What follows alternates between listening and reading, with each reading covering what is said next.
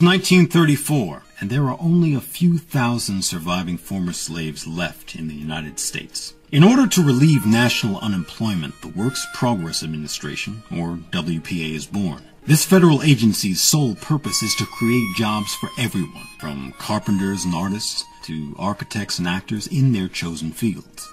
Enter the Federal Writers Project, an extension of the WPA. The FWP will soon realize that the recollections of former slaves, who by this time are in their late 80s to early 100s, can be an invaluable part of American history.